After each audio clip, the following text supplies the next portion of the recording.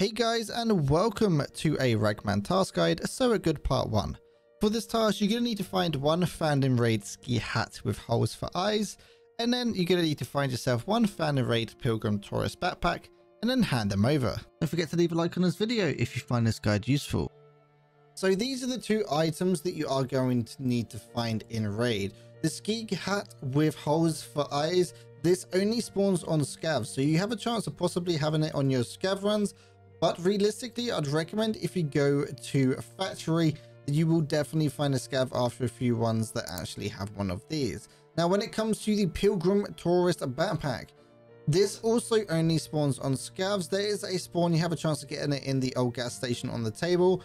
But realistically, the best way you're going to find this is through your scavs. If you happen to have laboratory level 2, you can craft it just like so. It is one Cordura, one measuring tape. You do need 2 of these low tech 3F transfer tourist backpacks, as well as 1 of these sewing kits, and it does take around about 2 hours and 45 minutes to craft, but then you do get one of these found in raid.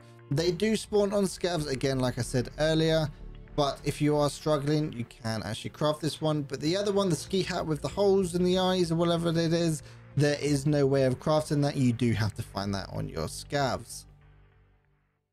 If you are struggling with this task, or just in general wanting to find people to play with, head over to piranha.tv/discord. We do have a decently large looking for group community, as well as a Sherpa system, so if you just need a bit more help than normal, then we are there to help you.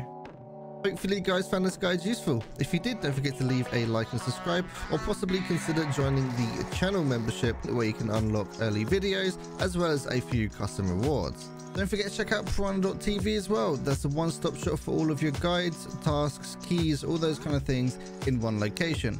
Hopefully you guys found this guide useful, and I'll see you in the next video. And a big thank you to all of my Patreons supporting me over on patreon.com/piranhatv. And a huge thank you to J Dam, Freddy and Beansy. Without this kind of support, I wouldn't be able to do what I do.